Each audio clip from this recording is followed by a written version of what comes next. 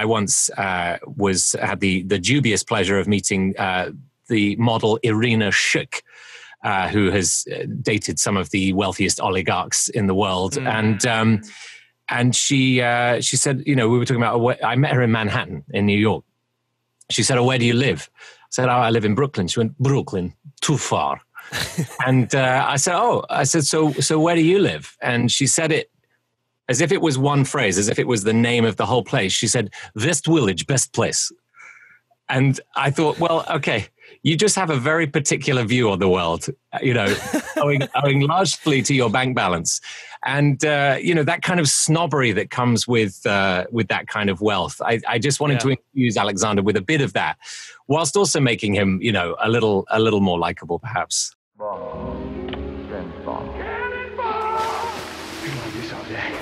Did you rub my land? 1,000 generations living here now. Here we go. Hey, how's it going, everyone? And welcome to FilmSpeak, where the conversation continues after the credits. And if this is our first time meeting, hey, my name is Griffin Schiller. I'm an LA-based entertainment journalist and film critic. And if you want to be a part of that conversation, consider subscribing to the channel for more insight, analysis, and interviews behind your favorite movies. And today, I'm so thrilled to be able to bring you another fantastic interview. Seriously, I've been getting some great interviews here. I don't know if you all have enjoyed them as much as I've enjoyed conducting them, but they've been great, and this is just another fantastic conversation I'm happy to bring to you all. Of course, I'm talking about my conversation with Dan Stevens. Many of you are probably already familiar with Stevens' work, given that he was on one of the BBC's most acclaimed costume dramas of all time in Downton Abbey. But, when he left that show at the peak of its popularity back in 2012, his future wasn't so certain, but he decided to pack his bags, move to America, and pursue a career in cinema. And it's something I have to commend him for, because it led to interesting roles in genre films such as The Guest, Colossal. Obviously, he hit it big with the live-action remake of Beauty and the Beast, but then he went and he did some really interesting high-concept sci-fi material with Noah Hawley in FX's Legion, where they not only challenged cable television, but they challenged the comic book genre as a whole. And seriously, if you have not watched Legion yet, you should, because it's one mindfuck of a series, and I can't believe something like that honestly exists. But currently, Dan can be found in Netflix's Eurovision movie, which stars Will Ferrell and Rachel McAdams, but to me, it's Dan Stevens that steals the whole show. I mean, he lights up the screen with his suave and eccentric portrayal as this Russian oligarch, Alexander Lemtov. And we get into that a little bit in this conversation, how he formulated that character, how an interaction with a famous Russian model kind of planted the seeds for where he would take that character. But later this summer, he can also be found in Dave Franco's directorial debut, The Rental, which is a nice little thriller, and I think the biggest takeaway is that audiences are not going to want to stay at an Airbnb after seeing that movie. But again, Dan gives another great performance in that film as well. But over the course of this conversation, we talk about dialect, because it's something that he's fascinated with, his love of literature and how it led to the creation of this online publication called The Junket. And I'm sure many of you aren't aware, but Dan is actually an accomplished audiobook narrator in his own right, and so we touch on that as well. And of course, with him lending his voice to one of my favorite novels of all time, Ian Fleming's Casino Royale, we touch on James Bond and how he went about adapting a character that's so ingrained in pop culture on screen for listeners. Obviously, we touch on Legion, his ambitions of becoming a writer and director one day, and so much more. Seriously, this one was a blast, guys. I had a real fun time chatting with Dan, and I hope that all comes through. But the biggest takeaway for me was that he's someone who just loves creativity and has a really incredible imagination, and I hope that's a takeaway for you all as well. But before we get into this thing, let me know down in the comments section what your favorite Dan Stevens performance is. I want to hear all about it. All right, enough chit chat. Let's get into this thing. Here is my conversation with Dan Stevens. I've been working on my own, buying unnecessary microphones and things like that. Yeah, I was actually going to ask you how the whole Zoom interviews has sort of like affected like you in general. Is like, are you like really into getting more like I guess you would call it like live streaming equipment or whatever? Yeah, it's definitely become a much bigger part of my life, and I just sort of threw up this black backdrop in my garage so that I'm hiding all of my paint cans and everything behind me. But yeah, no, it's tricky just to find a place in my house that's quiet enough with 3 kids to hold an I was actually about to ask you. I was like, how do you even find like a space? You know, I mean, I guess the garage is the only option, really. I thought about digging a bunker or something, but yeah. No, it's nice, very nice. Good. Awesome. Well, I guess we could just sort of get into this thing, starting with Eurovision, because I do want to touch on Eurovision. I want to touch on the rental, and I kind of want to touch on your career in general. But we'll start with Eurovision because that's the first thing coming out. Really, it was such an interesting experience watching this film because I like literally knew nothing about Eurovision in general, and I feel like by watching it, I learned so much about you know, the culture, what it's all about and whatnot. And so I'm curious for you. I mean, obviously, you know, being from the UK and whatnot, I assume Eurovision was a big, or I don't know if it was particularly big for you, but just kind of like out there in the ether and whatnot. So I guess what has your experience sort of been with the Eurovision competition? And then what did this film sort of teach you that you didn't know before? Yeah, I mean, well, for pretty much everybody growing up in Europe, you know, the Eurovision Song Contest has existed since our parents were kids. It's something that's just on every year. And whether you like it or not, it's a big thing. I think it's now one of the most watched TV events on the planet. And I definitely watched it growing up with my mom and dad. It's always a really confusing night because, you know, there's just a lot of countries submitting a lot of different kinds of music. It's a very long night. You have everybody perform, then you have all the countries voting, which gets quite intense and political. If you're from the UK, you're very used to people just saying nil point or 0 points. We are historically bad at Eurovision, although we've had a couple of notable exceptions. But generally, it's a night where, as a nation, we come together in shame and realize how either how bad we are at singing or how much people dislike us.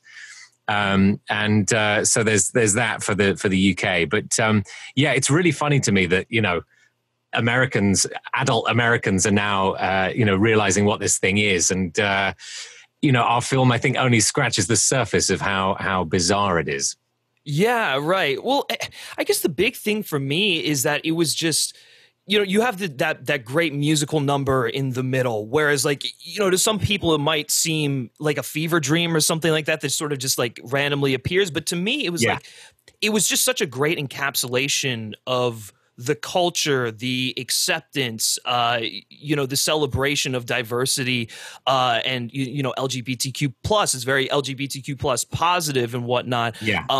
And you know, I feel like that was, you know, again, not knowing a whole lot about the competition, just what the film basically taught me and what research taught me.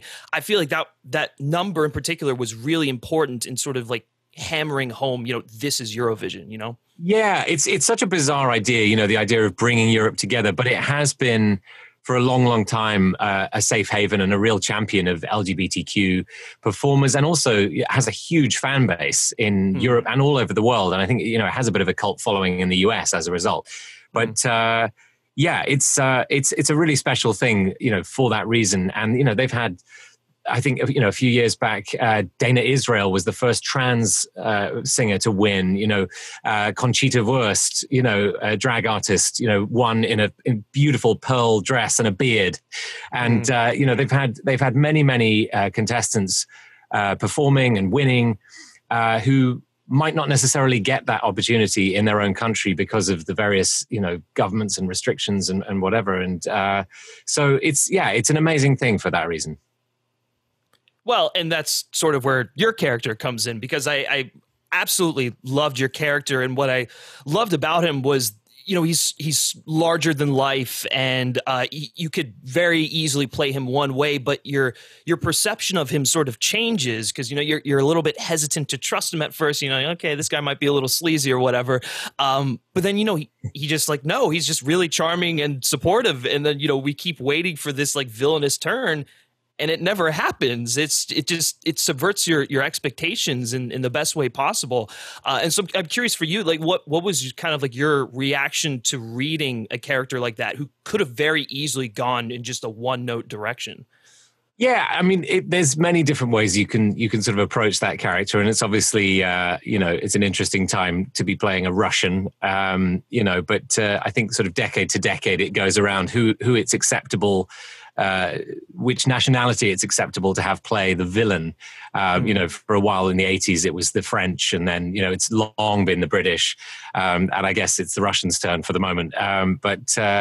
He was informed by a number of different things, really, and I guess, you want him initially to have the sense, oh, maybe this is the villain coming in, trying to break up Fire Saga, drag Sigrid away.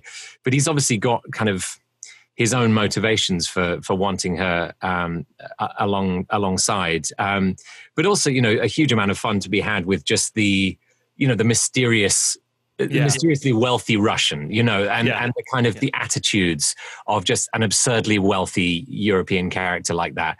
I once had the dubious pleasure of meeting the model Irina Shayk, who has dated some of the wealthiest oligarchs in the world, and she said, we were talking about. I met her in Manhattan, in New York.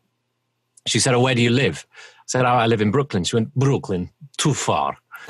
And I said, so where do you live? And she said it as if it was one phrase, as if it was the name of the whole place. She said, "West Village, best place."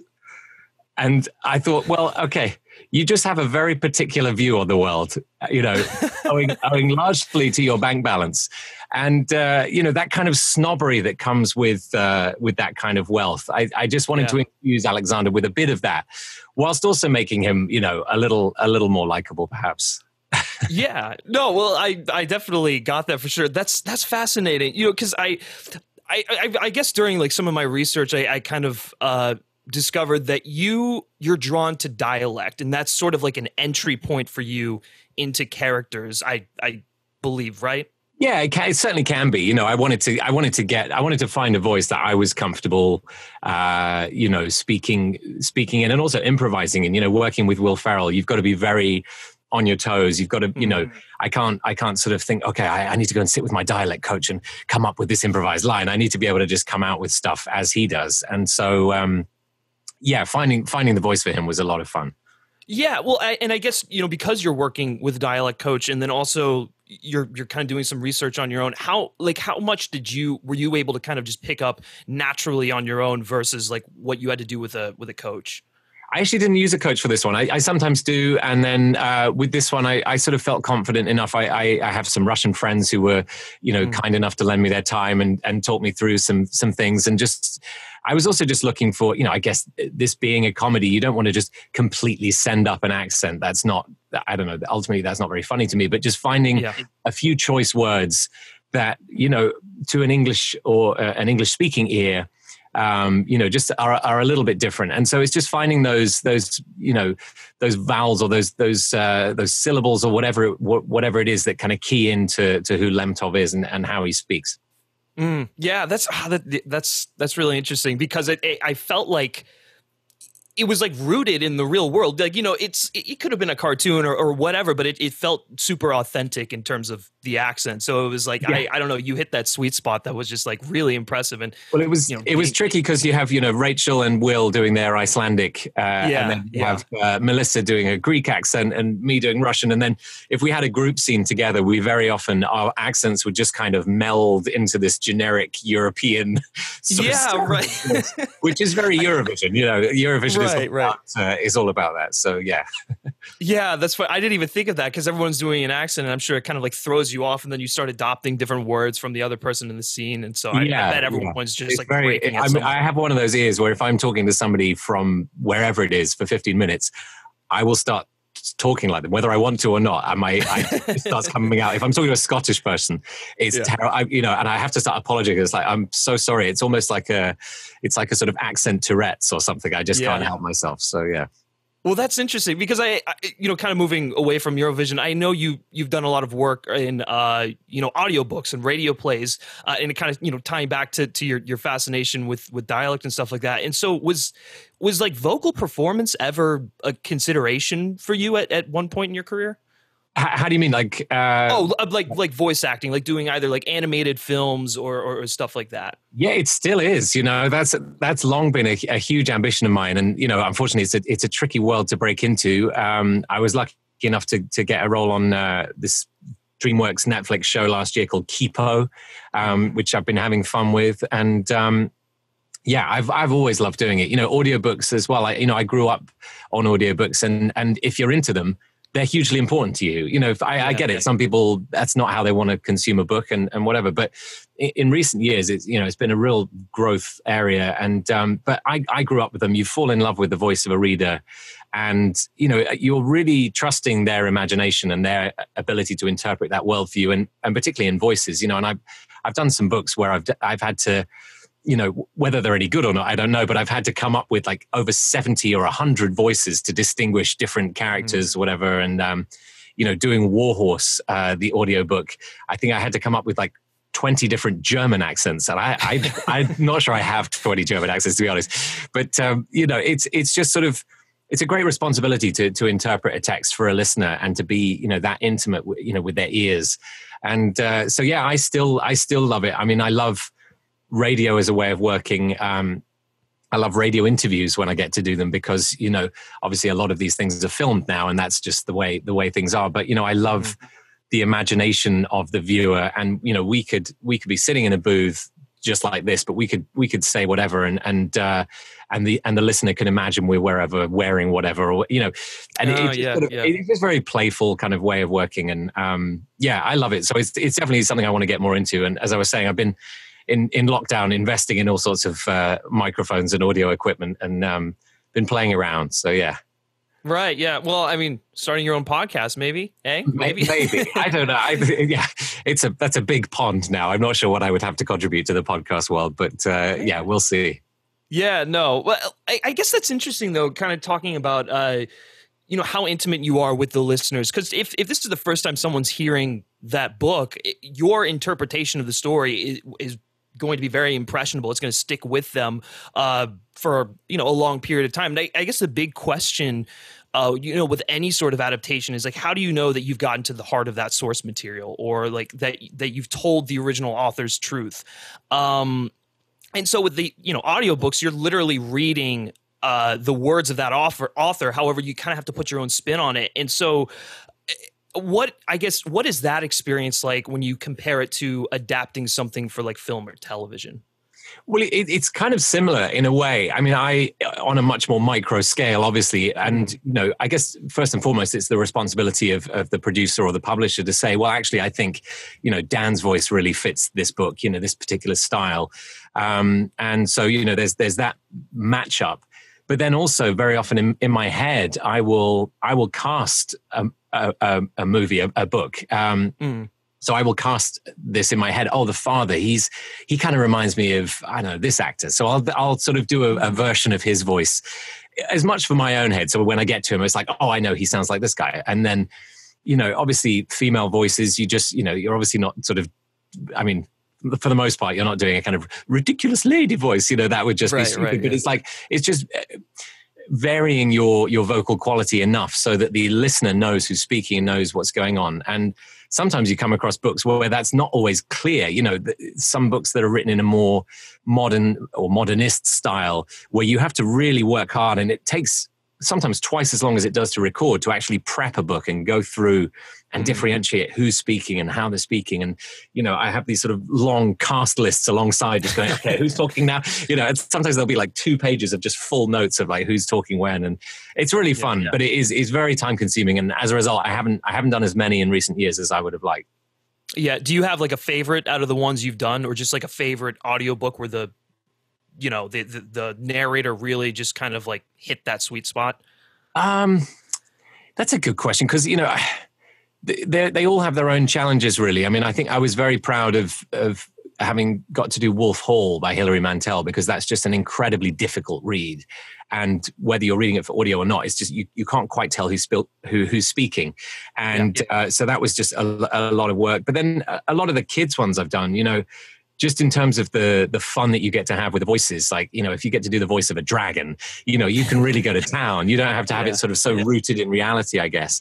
But then, I really enjoyed just this week, it sort of came up in my consciousness because a great Spanish author called Carlos Ruiz Zafón died. And, he's one of the most read Spanish authors since Cervantes, and he's been translated into many, many languages. And I was lucky enough to be the voice of his work for a good 3 or 4 of his books, I think. And they're really kind of, I don't know, they're sort of dark, gothic, kind of romantic books. They're always set in some kind of mysterious library or bookshop, which I just love. And and so I kind of really disappeared into those worlds. And so, I guess looking back on those, that was a big part of my my audio life was spent with his work. Yeah, awesome, cool. I guess one of my personal favorite of the ones you've done, and granted, it's just because I'm biased over here, is Casino Royale, being just like a massive Bond fan. Yeah, always wanting you to have played Bond. I just felt like you'd be perfect for that role. Actually, a question of right. Well, hey, I mean, maybe it's in the cards for the future. Who knows? But I guess something I've always wanted to ask you about that is like when you're reading that and you're getting inside the mind of like a character like that.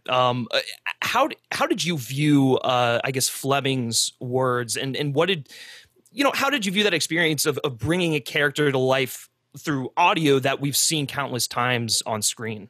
Yeah, that's a really good question, because I think a lot of people, I mean, obviously he is widely read, but I would say more people have seen the films than have read the books these days. And it was really surprising to me, particularly Casino Royale is an interesting one because he's very vulnerable in that book. And I think, the interpretation that we're used to and the sort of stereotype, even though he's been played by a number of different actors now, is of this sort of swaggering, guy who just sort of goes around bedding women and killing spies and, is all very cool.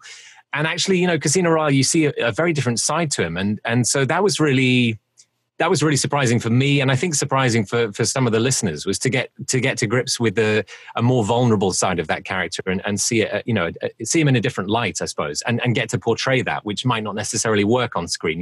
When it's a $100+ million movie, they're going to say, actually, you kind of stick to brand a bit. And, there wasn't that pressure in the book. It was like, this is what's on the page. This is what I'm getting. Is it Vesper Lind, his girlfriend? My memory. Yeah. But, how he feels, how he mourns for that. It's very surprising. It was, that was cool. No, and that's one of the reasons why I think that book in particular is, you can adapt it in different ways. And I think it's why the movie is so successful as well. You're right. You really get to the heart of like who that character is and like see him. Yeah. And you just get to kind of dwell on his thoughts a bit, because he's obviously, he's a very kind of cool customer, and film doesn't really get in there in the same way. So it's quite interesting to kind of dwell on his inner life a bit more than we do with the movies. Yeah, for sure. So I guess kind of shifting away from, vocal stuff and voiceover, I read that you did a little bit of stand-up comedy in college. Is that true? I did. Yeah, that was mostly what I did. I did a couple of plays, but other than that, it was all stand-up and sketch comedy. Yeah. So I guess which came first? Was it your work on the stage that led to stand-up, or was it kind of stand-up that led to your work on stage? I mean, I was already into, doing school plays, I guess, when I was at high school. And then I knew when I got to Cambridge University, there was a very famous comedy club there called the Footlights, which has produced a lot of great British comedy talent.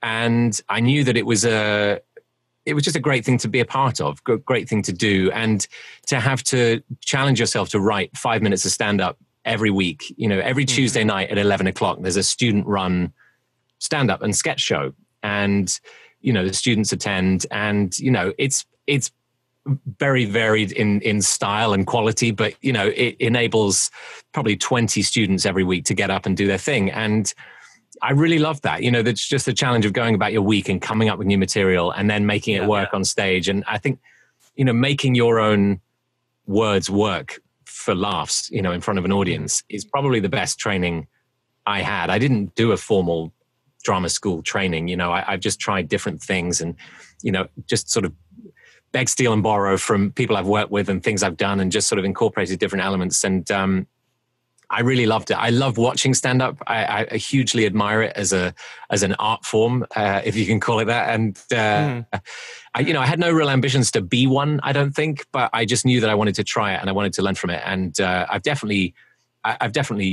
kept elements that I've learned from that in the work that I've gone on to do, I think. Yeah, well, I guess the thing is, like, people don't, I guess, inherently think of you this way, but it's like you've got like really impressive comedic chops when, you need to show them. And I'm wondering if that kind of like comes back to, your work on there, being quick on your feet, understanding like how to, elicit a laugh out of an audience or whatnot. I guess so. It's quite a mercurial thing, that, and it's not something you can necessarily just sort of learn in a book or in a class, but it's just sort of through practice, I guess. And, I've been lucky enough since moving to the States, particularly, to get back into comedy. In the UK, after I left college, I quite quickly got into doing sort of period dramas and things like that tend towards the more earnest side, and so sort of away from the comedy. And then since being here, and I've been lucky enough to work with Robin Williams and Will Ferrell and Ben Stiller, and I've had a really amazing run of just learning from some brilliant comedians. And that's definitely something I want to do more of. Yeah. Well, I mean, would you ever consider going back on stage and doing stand up for like a special occasion or whatnot? I don't know. I have thought about it. It's not without the realms of possibility. I've thought, while I'm here with this black backdrop, I should just do it here, Yeah, honestly, yeah. Of an audience. I could just do it. Right. That'd be funny. Do like Dan Stevens live stream stand-ups. Just like, live stream. Just phone and just do some like laughter track, and Yeah. It went really well. Yeah. They loved it. Yeah, exactly. There you go. You have all the encouragement you need right there. But yeah, given that you're kind of beginnings in there. Your work in radio and audiobooks. You studied literature in college, and I guess I get the sense that you have like a real love of it. Obviously, I get the sense you're kind of drawn to words. And I guess the innate creativity that they inspire, and I don't mean that just in terms of like scripts, but like the freedom of letting your imagination sort of run wild, without cameras, props, or costumes or whatnot, and just kind of getting to the roots of storytelling. Is that you find that?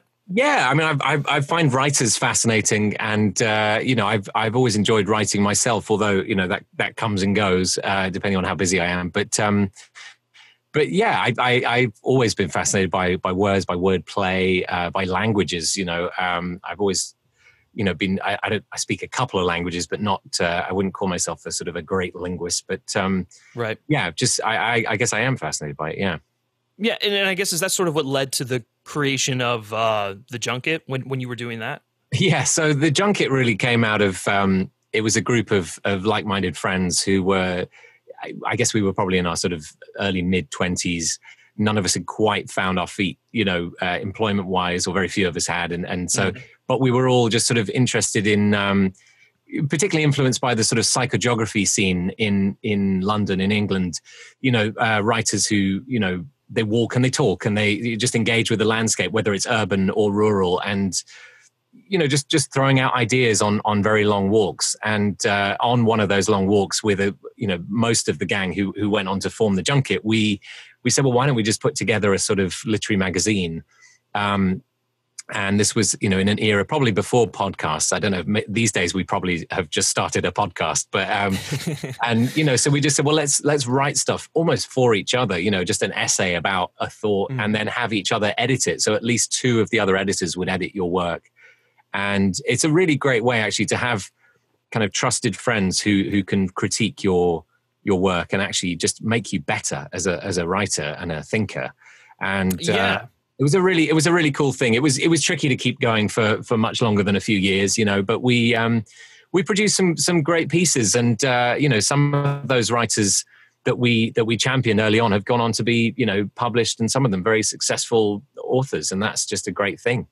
Yeah, no, that's amazing to hear that. That's because I didn't know any of that that writers would from that published works in the Junket went on to become published and whatnot. So that's a great, I guess it was a great launch pad for that. And I'm curious, have you considered writing your own material for like films or television or whatnot? Definitely, it's something I'm getting more and more into, and collaborating with other writers, and because screenplay writing is a very different discipline. It's a very different business to writing an essay of thoughts, or a sort of wistful poem, and so just learning about that, and in the same way that I'm learning about filmmaking on set, and hope to one day direct something.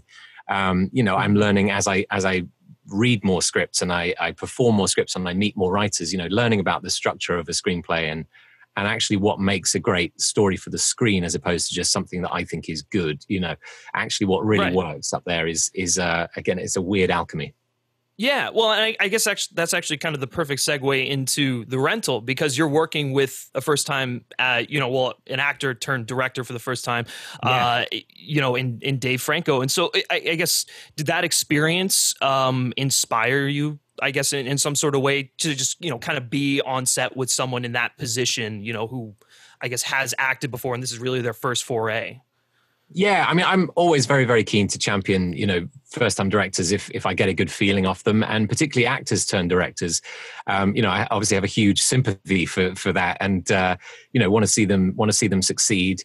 I also love genre movies, and I think Dave was very, very smart to pick something in that world to begin with, because I think it's where a lot of great filmmakers start out, whatever they go on to do later, because it has quite a clear set of rules. Now, whether you follow those rules or not is up to you, and but you follow some of them, you break some of them, but it's a recognizable field that you start out to work in, and I thought it was very playful idea that he had, and the ideas behind it were very engaging, and he was also putting together a really nice team, and I thought this just sounds like a great project to get involved in.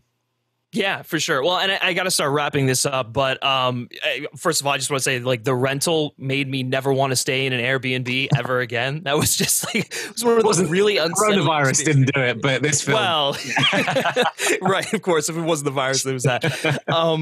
But I guess I kind of want to end on this, because I know you enjoy genre quite a bit, and I'd be remiss if I didn't touch on Legion. So I'm curious, when you're working on a show like that, and it just so beautifully challenges the viewer. When you first read the script, is the writing just as like mind blowing, as what we're seeing, or do you think that it's a show that really it's really best communicated through the visual medium? I mean, it's very visual, and obviously when you're dealing with something as kind of psychological and psychopharmaceutical and psychedelic as Legion, what they do with the visuals afterwards was just so exciting to see it kind of lift off the page. That said, I mean, on the page, it's some of the finest writing I've ever come across, and Noah Hawley and his whole writing team, Nathaniel Halpern as well, who's gone on to do Tales from the Loop, some really, really fine writing on the page, and it was just an absolute joy. And I mean, I was thrilled by what those stories became in the visual medium, and we had incredible camera team, and it was a real treat. And I loved people's reaction to that show is really the best, because very, very few people have seen anything like that. Particularly dealing with that kind of material. So it's very exciting.